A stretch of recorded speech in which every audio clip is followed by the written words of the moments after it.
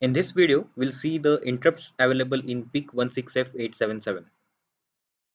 So as we know that PIC16F877 family has up to 14 interrupt sources. So these 14 interrupt sources can interrupt CPU at any time, and we can execute the interrupt service routine related to that particular interrupt.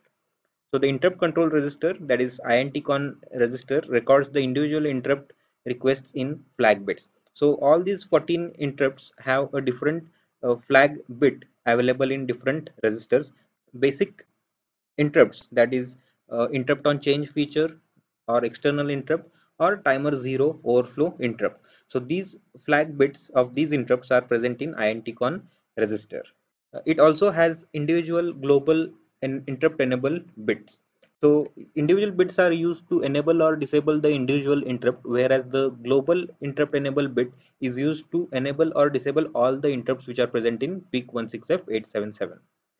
So a global interrupt enable bit, that is GIE bit, is present in INTCon register. So whenever this bit is 0, it means that all the interrupts will be disabled, and whenever this bit is 1, it means that all the interrupts are enabled, and whenever any interrupt is generated, that interrupt will interrupt the CPU and the ISR will be executed.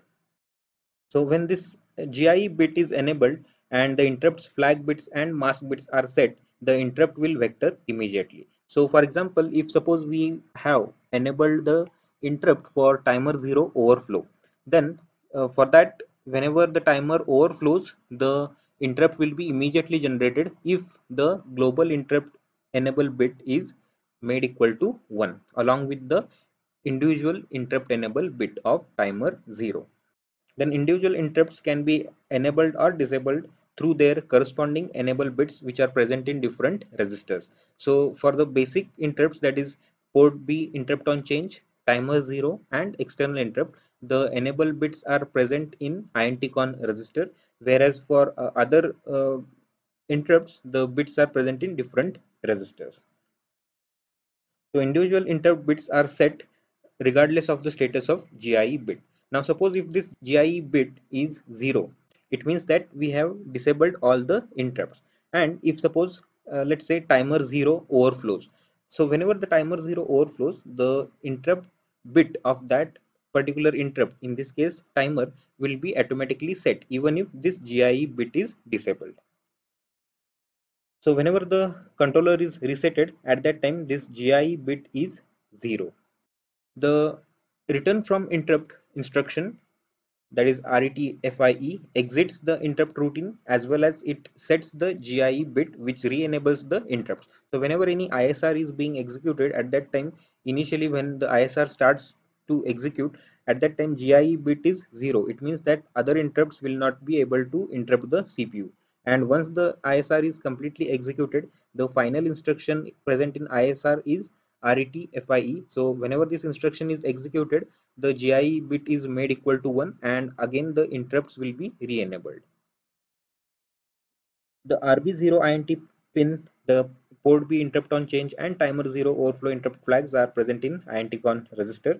The peripheral interrupt flags for other interrupts are present in PIR1 and PIR2 registers. So 14 interrupt sources are there. Out of that, 3 interrupt sources are available in INTCon register. The flags of those interrupts are available in INTCon register, whereas the interrupt flags for the remaining peripherals are present in PIR1 and PIR2 registers.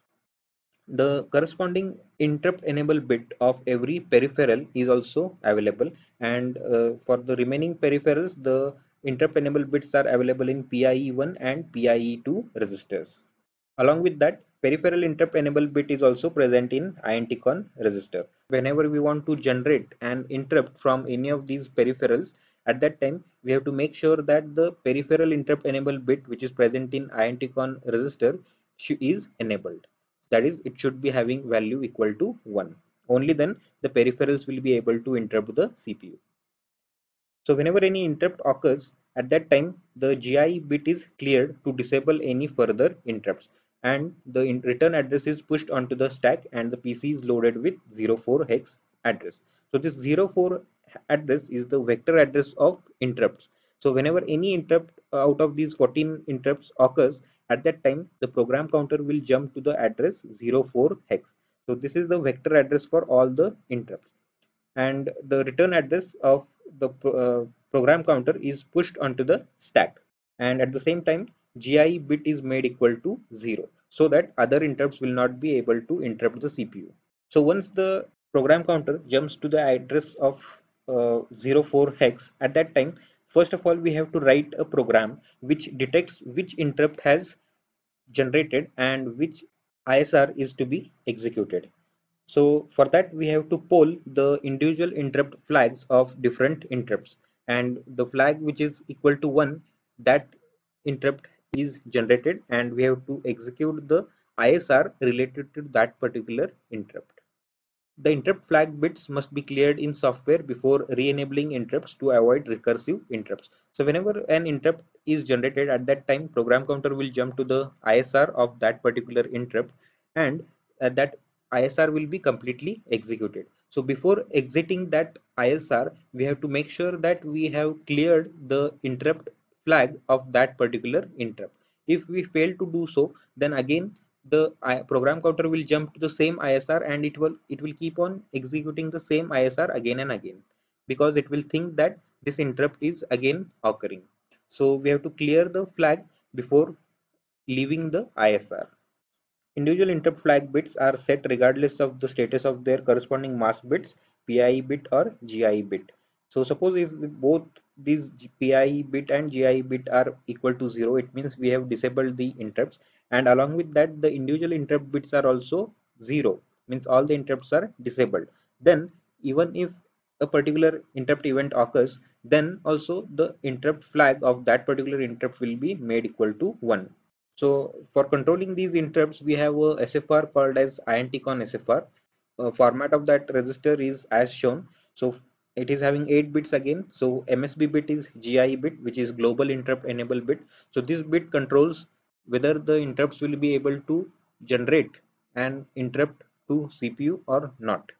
So whenever this bit GI bit is 0, it means that interrupts will be disabled, and whenever this bit is 1, it means that interrupts will be able to interrupt the CPU.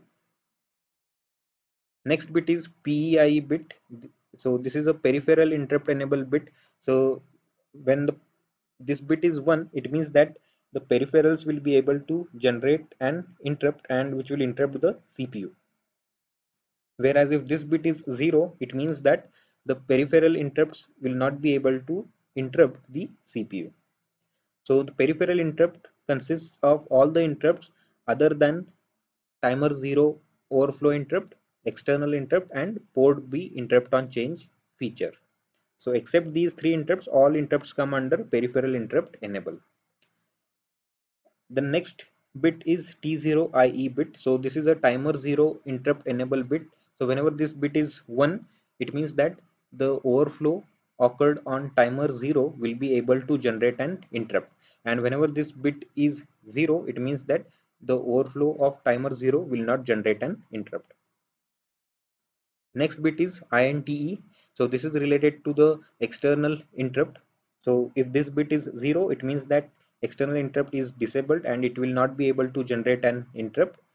Whereas if this bit is 1, it means that external interrupt is enabled, and whenever external interrupt occurs, it will be able to interrupt the CPU. Next bit is RBIE. So this bit is for port B interrupt on change feature. So whenever this bit is 1 and any bit on higher order bits of port B changes its state, then it will be able to generate an interrupt. And whereas this bit is 0, then it will not be able to generate an interrupt. So these three are the flag bits. This is a timer 0 overflow flag bit. This is external interrupt flag bit, and this is port B interrupt on change flag bit. So these flag bits are used to indicate whether a particular interrupt has occurred or not. So irrespective of the status of these all bits, these bits will always set whenever that particular interrupt occurs. So whenever we execute the ISR related to all these interrupts, at that time we have to clear the interrupt flags of individual interrupts whenever we leave the ISR of that particular interrupt. So this is the interrupt structure available in PIC16F877. There are 14 different interrupt sources. So here there are two inputs for these AND gates. One input is the interrupt flag bit and the other input is the interrupt enable bit of that particular interrupt. So this is for E square prom read write. Then we have parallel slave port interrupt. Then we have ADC interrupt. Then we have receive interrupts. Then transmit interrupt. Then synchronous serial port interrupt. Then we have capture compare PWM1 module interrupts. Then timer 2 interrupts. Then timer 1 interrupts, then capture compare PWM2 interrupts, and finally bus collision interrupts. So all these interrupts come under the peripheral interrupts. So if we want to use these interrupts, then we have to make this PEIE bit equal to 1. Only then we will be able to generate an interrupt from these peripherals. Next, these three peripherals are timer 0, external interrupt, and port B interrupt on change feature. So these interrupts can generate an interrupt even if this PEIE bit is 0 because it is outside this PEIE loop. Then this GIE bit is used to enable or disable all the interrupts. If this bit is 0, the output of this AND gate will always be 0, and now the signal here will not be able to interrupt the CPU. Whereas if this bit is 1, it means that whatever signal is available on these gates or available on these gates will pass through this AND gate towards the CPU, and that signal will interrupt the CPU. So this is how the interrupts work in PIC16F877 microcontroller.